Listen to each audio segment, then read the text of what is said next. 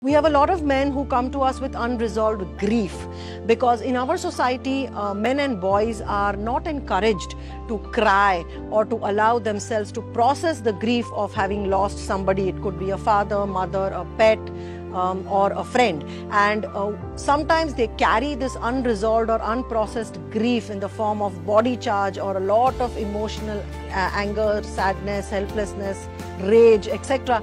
for 15 to 20 years.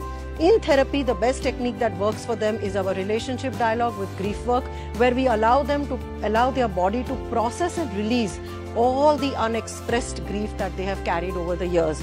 And when we do this process, most of the men are able to feel much lighter, and now they do not feel triggered or vulnerable anymore when they think about that person or that pet who they have lost, or even when they see the pictures. So resolving grief is also a big part of the work that we do with men for their mental health issues.